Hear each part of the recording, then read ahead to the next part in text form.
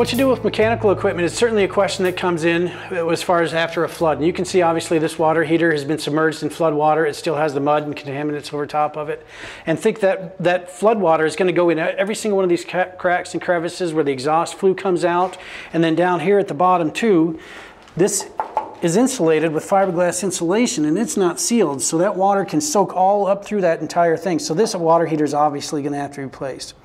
There are some water heaters that you could potentially salvage, an electric water heater that is completely sealed and the components are sealed. You'll have to have a professional technician look at them to make sure it's salvageable. But for the most part, you're going to have to most likely replace water heaters.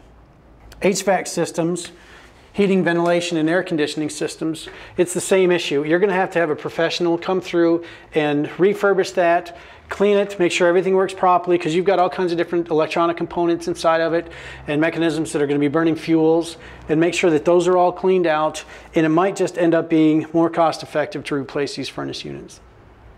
The ductwork can potentially be salvaged in a flooded house.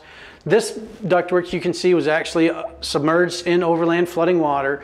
And if you look on the inside, you can actually see the mud and the biological contaminants and the mildew that's growing inside of this ductwork. So it's going to have to be pulled out. It's going to have to be cleaned, disinfected completely on the inside and the outside. Because if you think about it, the air that this homeowner is going to be breathing is going to be passing through this ductwork, and you absolutely have to make sure it's spotless.